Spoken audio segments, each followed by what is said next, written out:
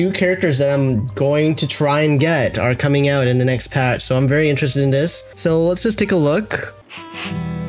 They're doing it as a Western? Hello? Unlike the stale air in New Eridu, it's fresh and lively. It's the smell of freedom. You don't know about that. Ring.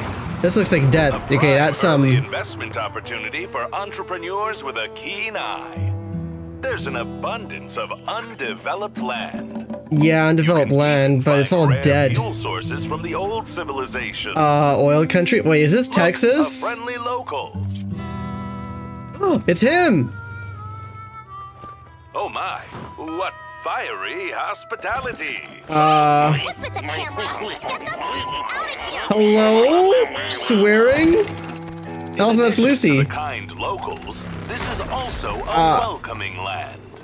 More like the complete opposite of that. Peaceful, with a pleasant climate. There's no way. Wait, who's that? Everywhere. That's just a lizard. Oh my gosh, Burnus. There are also many traditional cultural activities you won't find in the city. What in the frick is going on? No matter who you are, you'll quickly make friends here. Lots of friends. Well, who was that laugh belong to? Don't hesitate. Pack your confidence and capital. Become part of the Outer Ring community. Soon, you'll be able to live the life of luxury. Hey! Hey! Let go of my camera, you stupid bird!